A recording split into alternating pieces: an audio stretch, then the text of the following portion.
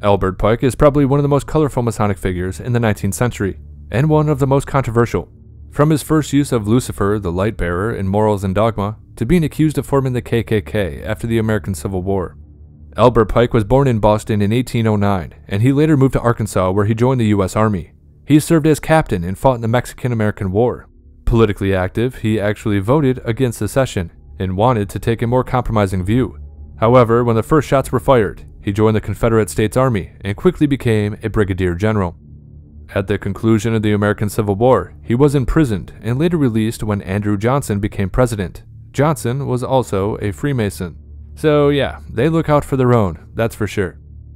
During his lifetime, he was an avid Mason and prolific writer. Albert Pike became the Grand Sovereign Commander of the Scottish Rite's Southern Jurisdiction in 1869, and served until his death. He is also credited with spreading Scottish Rite Freemasonry across North America. Albert Pike died in Washington, D.C. in 1891. Pike is the only Confederate to have a statue in the Capitol to this day. Well, actually, the statue was torn down during the riots of 2020, so there's that.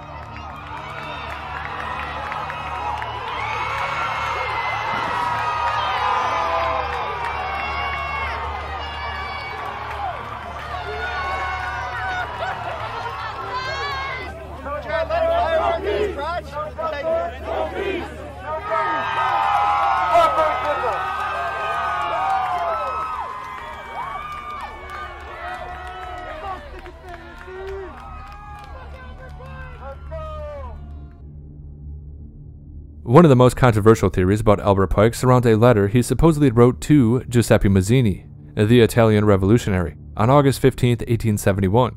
Giuseppe Mazzini was a founding member of the Mafia and widely considered to be in the Illuminati. The letter apparently was held in the British Museum Library, according to William Guy Carr, a former British intelligence agent. This guy, William Carr, wrote a book in 1925, based on a different book by Cardinal Caro y Rodriguez of Santiago, Chile, entitled The Mystery of Freemasonry Unveiled, which was also written in 1925. So, according to William Carr and Cardinal Caro, the letter was a description of a vision that Albert Pike had, and it showed how the 3 world wars had been planned for many generations.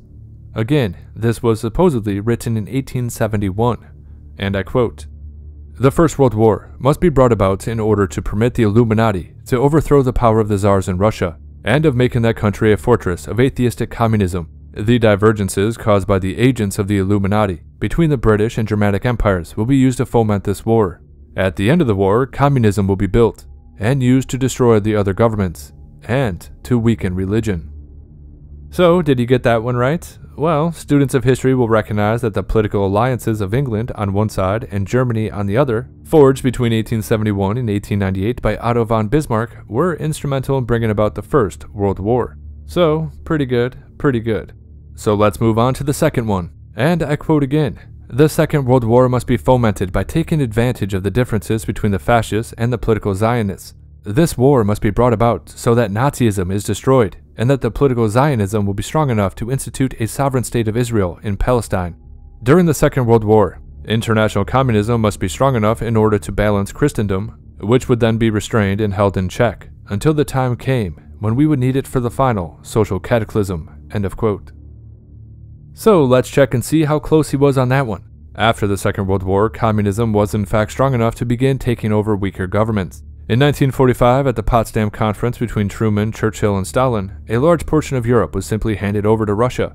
And on the other side of the world, the aftermath of the war with Japan helped to sweep the tide of communism into China. So I guess he was pretty close on that one too. But let's get to the Third World War. And I quote, "The Third World War must be fomented by taking advantage of the differences caused by the agents of the Illuminati between the political Zionists and the leaders of the Islamic world. This war must be conducted in such a way that Islam and political Zionism mutually destroy each other. Meanwhile, the other nations, once more divided on this issue, will be constrained to fight to the point of complete physical, moral, spiritual, and economic exhaustion." They go on to say, and I quote again, "We shall unleash the nihilists and the atheists, and we shall provoke a formidable social cataclysm, in which all its horror will show clearly to the nations the effect of absolute atheism, the origin of savagery, and the most bloody turmoil.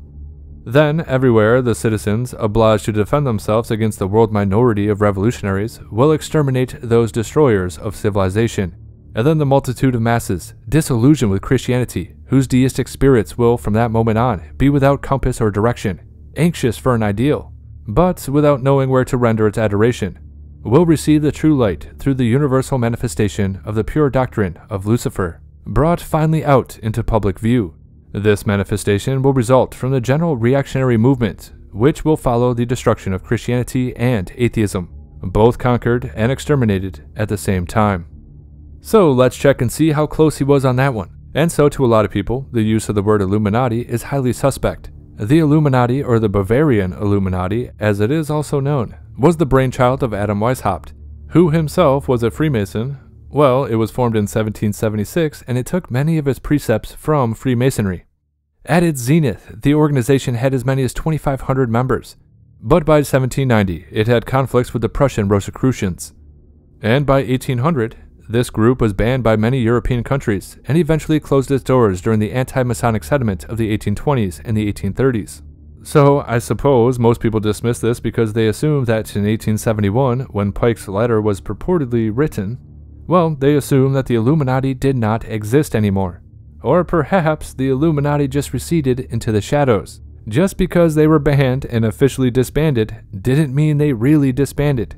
And of course, many people just assume that they merged with the Freemasons, as Adam Weishaupt was a Freemason. So, again, I have no idea.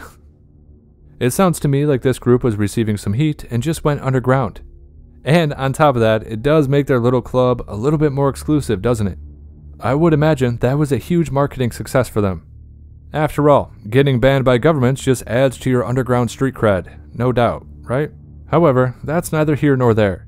Another inconsistency is the use of the word Zionism and Nazism. The use of the word Zionism did not take place until after Pike's death, and Nazism was not used until the 1920s. Also, Muslims were often referred to as Mohammedans, and the term Islam was not in the common vernacular. So there's a few questions we have to ask. Let's just assume that Albert Pike did not write this letter, and it was just conceived of by those two other guys in 1925, the ones who were investigating Freemasonry. Well, if that's the case, how could both William Carr and Cardinal Caro see into the future? In 1925, there was no indication that the State of Israel would be formed after World War II, or that there would even be a World War II. It's going to be another 20 years before that unfolded. So, how did they know? How did they know that communism would be a major player, when it was only in existence in agrarian circles in 1925? How did they know in 1925 that Nazism would later come to power in Germany? And finally, how did they know that Islam would rise to its current levels? Who knows? To me, it's just something interesting to think about. And let me know what you think too. All I know is that more than likely the end of the world is going to come from the hands of humans, either out of greed, bloodlust, a quest for power, or perhaps as some misguided attempt to fulfill religious prophecy. Do I believe any of this? Again, I have no idea. I am far more worried about crazy people doing crazy things, rather than this true fate. In my humble opinion, our end is not written, and it does not have to go this way.